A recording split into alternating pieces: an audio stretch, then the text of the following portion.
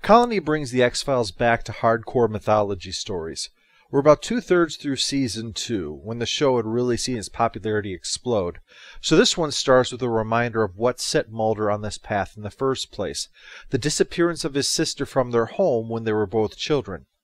He assumed it was aliens, but the way he now phrases it opens up other possibilities, unstated ones. I assume he means the government, but I suppose goblins wouldn't be out of the question.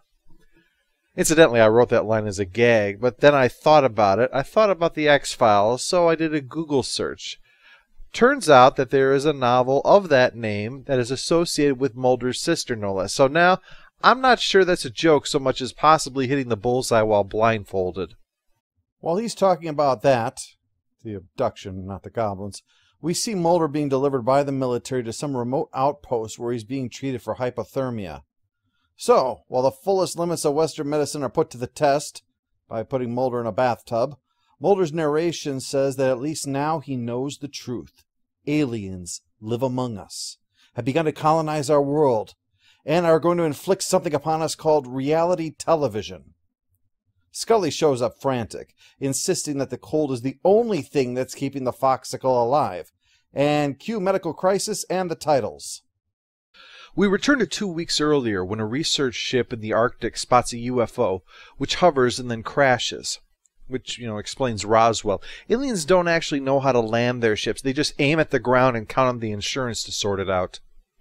The news reports that it's actually a Russian pilot that they pulled out of the ice, but when one of the doctors watching the news spots him, he runs off. Well, this guy is fast. He goes from being on TV to being in the stairwell in seconds, where he grabs the doc. Where is he? And apparently that answers enough for the big guy, who whips out a spike and stabs the doc in the back of the neck with it, where surge soda begins bubbling out. So, that's where it comes from. Now to find a way to dispose of the evidence. Luckily, this entire building is covered in gasoline. Yes, just a couple of sparks, that's all it takes. Well, this is an abortion clinic after all. It makes people explode easily enough, so no surprise buildings do the same thing.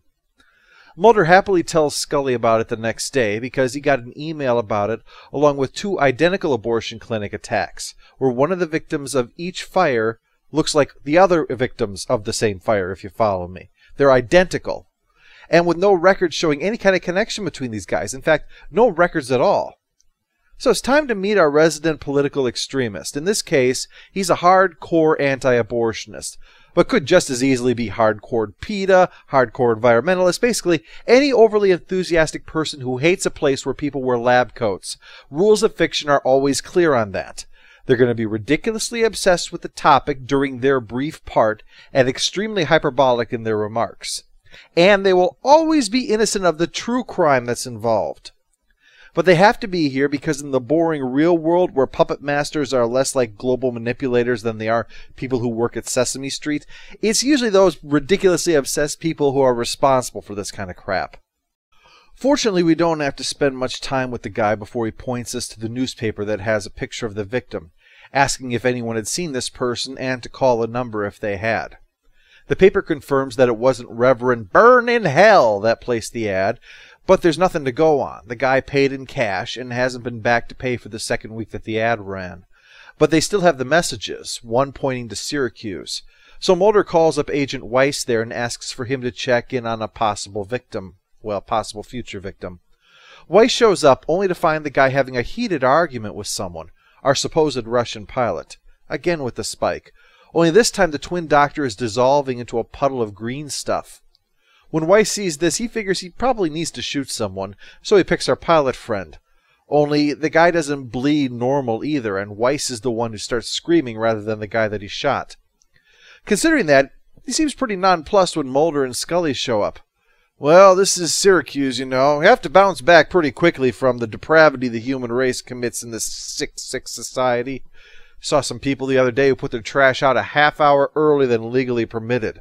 Animals.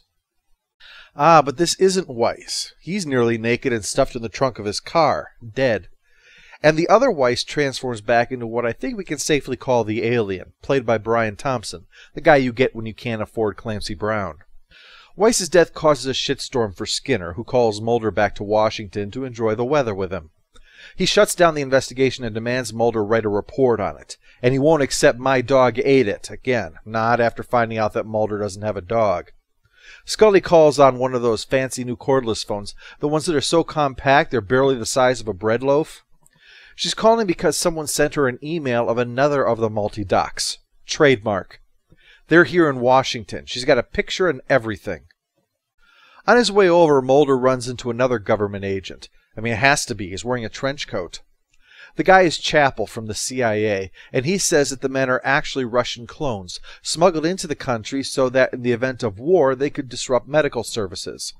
So that's why they work at abortion clinics. It's work that can draw negative attention, but at least offers virtually no access to their strategic targets. The Russians would have had a better shot if they sent Boris and Natasha into the country holding a bomb that said "bomb" on the side.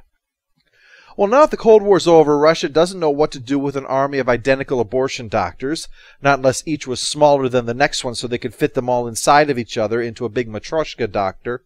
So the answer is to send in a spy killer to take them out, and the U.S. will quietly allow it in return for the cloning technology. Chappell's the one who placed the ad trying to protect them and to expose this state-sanctioned murder. We have the audio of the order, in fact. "The only thing I hate more than abortion are Soviet spies. If you find anyone that's both, well, do what you've got to do, gentlemen."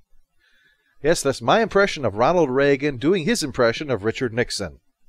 Mulder and Scully bring Chappell with them to see the latest of the Gregors, as Chappell calls them, who suspect that they are the ones who have been contacting Mulder. But one sight of Chappell sends the Gregor diving through a third-story window onto the pavement below, only to get up and run off. Mulder and Chappell pursue. Breaking the laws of physics is a felony here, mister. Well, all those foot chases, the odds are going to catch up to you eventually, so Mulder winds up getting hit by a car as he runs into the street. Not bad, but taking him out of this race. By the time Scully catches up, Chappell, the alien in disguise, has already taken out Gregor, who's bubbling into a green puddle that Scully accidentally steps in. Alien funerals must be really odd. "We've brought in the wet vac full of your dearly departed. Did you have a choice of buckets for their final resting place?" "Oh, no. He always loved the sea, and he asked that he be splashed all over the beach." Scully is having doubts about this case because, well, that's her job, really. But Mulder is convinced that Chappell is legit. He checked out the record on Chappell, and he's the real thing, so he's going to buy Chappell's story, because what's so far-fetched about a secret army of cloned Soviet abortion doctor spies? Aside of the fact that just saying that sounds like Rush Limbaugh with aphasia. Scully pulls out her shoes, the ones that stepped in that goop, and shows it has been eaten right through the sole. And weirder, Weiss, the dead agent, there's no actual cause of death for him. Somehow his blood just spontaneously thickened into a jelly, but no sign of any chemicals responsible for it. So the question for us is, do we file this one under Satanists, voodoo, or aliens? Clones seems to mean aliens, but let's not sell short the Horned One or zombies here. Mulder gets called into Skinner's office, but it's not over the report. Your father's been trying to reach you. There's been a family emergency. It seems they just realized they named you Fox. They're not sure what they were thinking. After a quick call, he heads out, leaving Scully alone to check out a new lead, one which is going to cost her another pair of shoes. Inside is Chappell, smashing up tanks and squishing the contents with disgust, so Scully runs off, calling up Mulder and leaving a message that she might be in trouble. But Mulder's long gone. His father and mother have just been reunited with Samantha, his long-lost sister. She says that after she was taken, she was placed with a family who had raised her, having no memory of the life from before that. She later learned of what had happened and is here now because the alien is actually a bounty hunter from space, and her adoptive parents are the Gregors. We had seen her in the apartment with the one that had taken the header out of the window before. She had slipped away and presumably gone unnoticed during what the FBI refers to as a kerfuffle. She says that she's being hunted too, so Mulder calls up Scully, only he goes to her voicemail. She's out investigating a lead and calls him back, but of course he's at his mom's house and not at home, so she goes to voicemail. Alfred Hitchcock presents phone tag of murder. She's returned to the lab where she'd seen the alien bounty hunter smashing everything up, and then finds another Gregor. And then 3 more show up. The last of them, they say, and they need some protection. So Scully has them placed in protective custody. No visitors, no press, no anybody. Can do. Meanwhile, Mulder has returned home and gotten the dozen or so messages from Scully and calls up the motel where she is. Only she's out, and the doofus working the counter forgets the details of the terribly important message that he was supposed to give her. Well, at least we can be sure the government will handle this stuff properly, though. I'm going to talk to the prisoners. Yep, no visitors at all. I should go visit them to make sure that no one is visiting them. Can't be too careful. Yes, this is the alien bounty hunter, and the government has conveniently put them all in one place and locked them up so they can't escape their certain murder. Or as we call it, protective custody.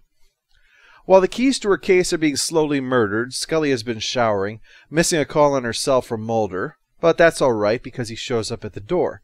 And to show just how concerned he is about Scully, he also calls her on the phone at that very same moment. Now that is considerate. What does it mean? And will there be voodoo? The answer comes in our next chapter, Endgame.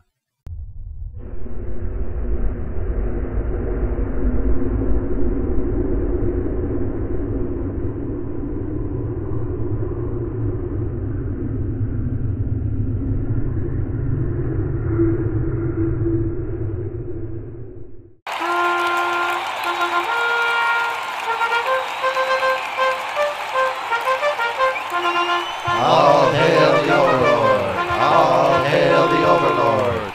I mean, whatever happened to trust no one, Mulder? I changed it to trust everyone. I didn't tell you?